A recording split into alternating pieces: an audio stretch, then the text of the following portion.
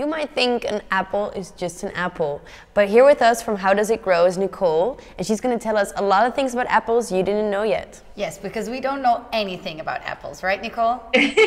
You better believe it. I have a bunch of apple facts that will blow your mind. Are you ready? Yes. Let's hear them.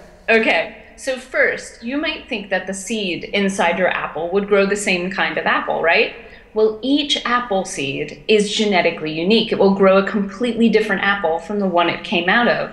And that's sort of like how humans don't clone themselves, right? Well, apples don't either. Which brings me to my second fact, which is when you go shopping, right, you see maybe half a dozen types of apples. Yeah. Well, really, there are a whopping 7,500 varieties of apples in the world. Can you believe it? So there's a lot more than just a Granny Smith. Yes, yes, that's for sure. And it's really just a simple explanation of supply and demand. Okay, yeah, makes sense. Okay, so how do you think an apple grows on a tree? It starts out small and then goes bigger? Sort of. It starts out as a flower, actually, and once it's pollinated by a bee or an insect, it turns into fruit. And in fact, I have an apple here, and if you look at the underside of any apple, you'll see what looks like kind of tiny petals.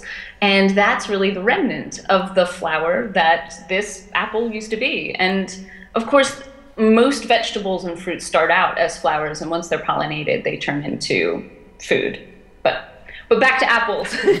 So the last fact I have for you is, you know how we get to eat apples year round, but the harvest actually only happens between late summer and late fall. So how are we able to do that? Well, most farmers put their apples into low oxygen storage, which slows down the ripening process and sort of puts the apples to sleep. So they can ship apples all year round to the grocery stores. So these could be potentially really old apples. Hopefully within a year old. Okay. Thank you, Nicole, for sharing with us again. And for more stories about food and how it grows, check out IntoConnection.com.